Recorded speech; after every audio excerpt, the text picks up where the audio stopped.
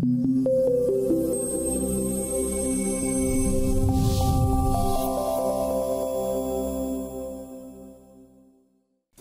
straight stair has stringers that are 4 meters 50 long.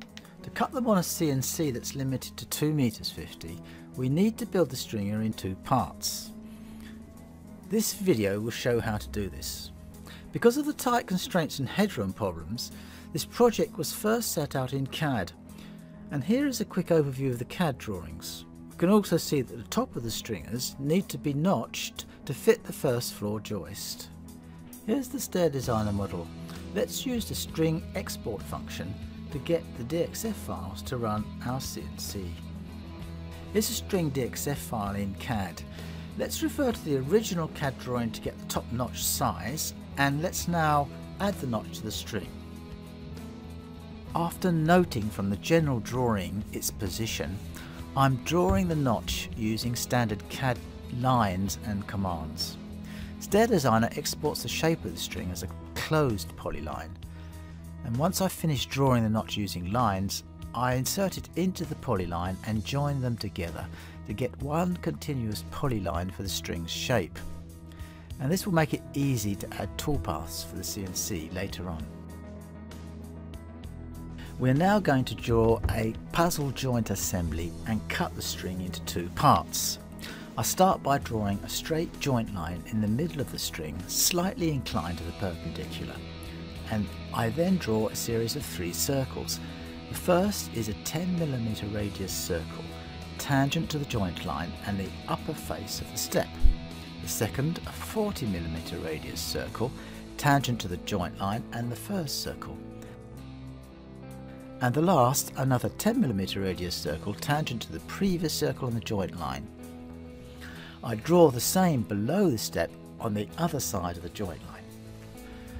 Note that the actual radius of the circles can vary according to the string width and the step positions, and the way of drawing the circles tangent will also vary according to the CAD software you're using. Once the joint line and circles drawn, I can now use a trim command to form the puzzle joint.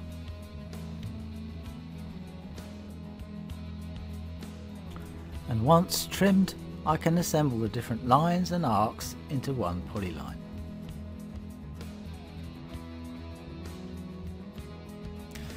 My CNC has the X-axis horizontally, so my next operation is to rotate the drawing to align with the machine axes.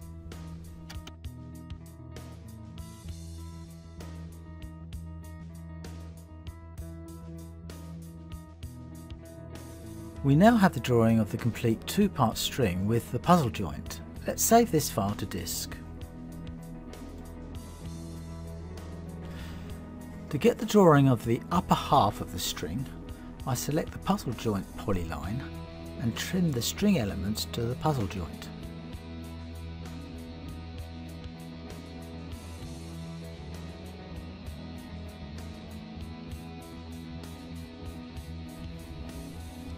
Once trimmed, I'm going to join the puzzle joint polyline to the outline of the string to form one continuous polyline. This drawing is now ready to be toolpathed for the CNC machine. I can now save the file as the upper part of the string, and if I do the same and trim the original drawing to the other side of the joint line, I'll have the drawing of the lower part of the string. Let's open the string drawing in VCarve. I just need to set the string thickness, and then opening the toolpath tab, I can apply a toolpath template to automatically toolpath my string.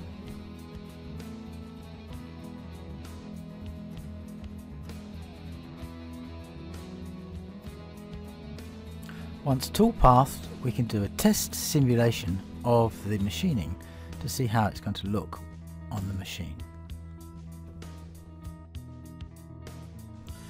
Now all we have to do is to save the machine file, put it on a memory stick and go over to our CNC machine and cut the part.